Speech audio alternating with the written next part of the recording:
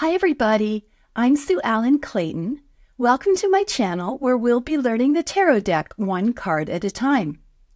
Today we'll be talking about the 4 suits in the tarot deck, which are Wands, Swords, Cups, and Pentacles. Once you understand each suit and the associated elements, which are fire, air, water, and earth, reading the tarot cards becomes so much easier because it gives each card a whole new dimension of meaning. In this video, we'll talk about the personality of each suit and how I remember the meaning of each suit. I will be using the Radiant Rider-Waite Tarot deck in this video. So let's get started with the first suit, which is Wands. Wands are connected to the element of fire. The way I remember this is that wands are made of wood and fire burns wood. Think about what happens when a forest catches fire. Fire is hot and it travels quickly without asking permission. Fire spreads and goes where we don't want it to.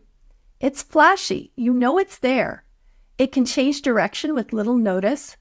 It's fast moving and full of energy, and it doesn't stay in one place for long. If you think about the qualities of a person that is associated with fire, here are some words that come to mind.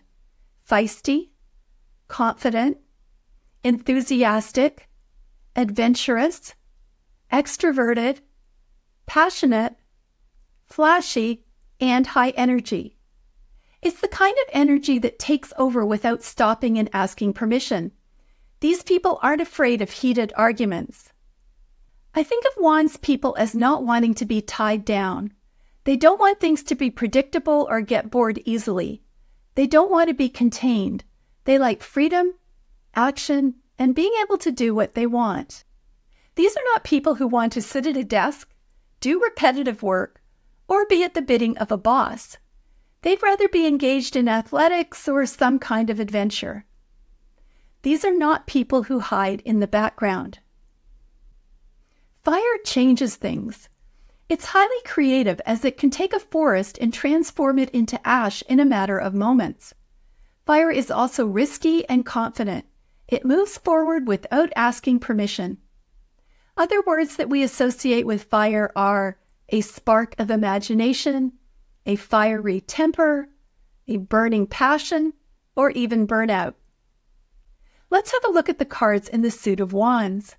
What do you see? For the most part, they look to me like people who love action and attention. In card number 4, the happy couple don't look like they got married in secret at City Hall. They are having a public celebration. Same with card number 6. He is not hiding his accomplishments. In other cards, they are thinking about taking action, in the case of cards number 2 and 3, or being really busy defending themselves or moving the wands to another place. Next up is the suit of Swords, which is associated with the element of air. There are 2 ways I remember this. First of all, when I think of swords being brandished about, most of the time they are just cutting through the air. Secondly, we need air to talk. We have to move air past our vocal cords to make them vibrate so that we can communicate. And what do we do when we communicate well? We stop, think about things, come up with a plan about how to present our argument, maybe create a PowerPoint presentation. We might argue, pass on information, or come up with some really great ideas. Swords are all about communicating and expressing ourselves. This includes our thoughts about ourselves, as well as our thoughts about the world around us. This encompasses intelligence, knowledge, truth, mental clarity, and our sense of right and wrong. Thoughts can be presented by speaking, writing, creating videos, or the aforementioned PowerPoint presentation. Swords people make good lawyers, judges, politicians, journalists, and scientists. Swords have 2 sides, and these professions look at both sides of an issue or argument without getting weighed down by emotions. Swords people live in their heads and are very intellectual.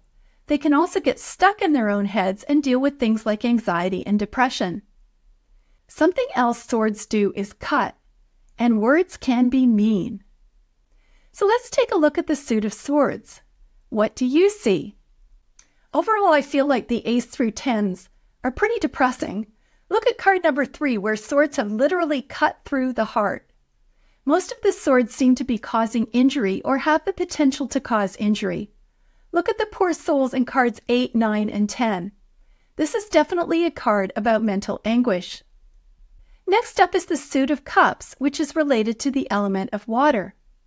This card is all about emotions. I remember this because emotional people can cry tears of happiness or sadness. Tears are made out of water. Cups also have to do with our relationships, and certainly people can cause us to cry happy or sad tears. Sometimes we talk about tears flowing like water, or our emotions are blocked or dammed up. We also use terms like the well has run dry to describe someone who has had enough. And we talk about tears flowing and drowning our sorrows. I also think of emotions overtaking you as if a dam has burst.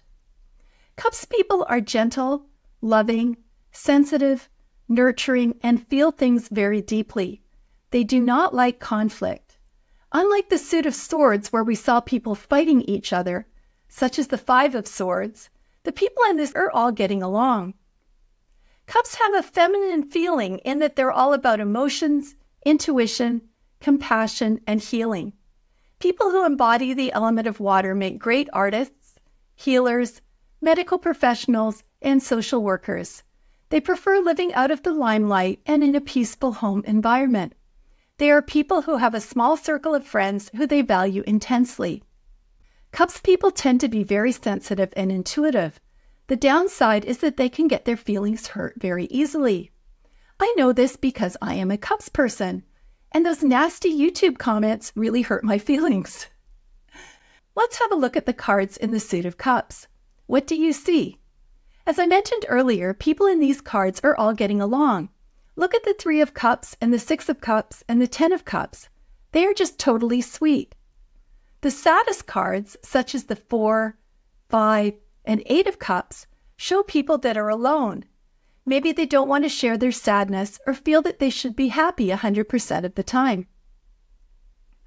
The last element is Pentacles, which represents the element of earth. These are linked to the earth in the physical world, which means things that we can see. I remember this because coins are made from metal, and metal comes from the earth. It's also about things like our bodies, homes, nature, and how we earn a living, so it might refer to your job or business. I think of people who are ruled by Pentacles as being very patient, cautious, hardworking, and stable. They don't have a fiery temper like the people we talked about in Wands, or use cutting words like the people we talked about in Swords, or have the really deep emotions like the people we talked about in Cups. They tend to put their heads down and do their jobs, like the guys in the 7 and 8 of Pentacles. Unlike the elements of air, water, or fire, the element of earth is slow and relatively permanent.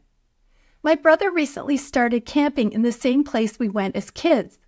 I recognized the location immediately after 50 years because the rock formations were exactly the same. This is the earth element. The earth element is also very tactile. Pentacles people enjoy the feeling of digging in the earth in the garden. They like to grow things and enjoy good food. They enjoy being outdoors. They like animals and nice things. Pentacles people don't like change too much, so traditions are very important. They're all about feeling safe and grounded. Pentacles also represent taking good care of your physical body. Now let's look at the cards in the Suit of Pentacles. It looks to me to be a card about money. We see people earning money in different ways. We see a tradesman in card number 3, a farmer in card number 7, and some kind of craftsman in card number 8. Card number 4 looks like a miser who wants to keep all of the money to himself. Card number 5 is about being down on your luck, although there appears to be wealth inside the church, and the two people are so focused on their problems that they don't see it. Card number 6 is about charity. And then we see a lot of opulent wealth with cards number 9 and 10, as well as with the Queen and King. So I hope that gave you a good understanding of the 4 elements. Fire, which is represented by Wands, air, which is represented by swords, water, which is represented by cups, and earth, which is represented by pentacles. As I said in the beginning, understanding these will make a huge difference in your ability to read tarot cards. Thanks for joining me, and I'll see you in the next video.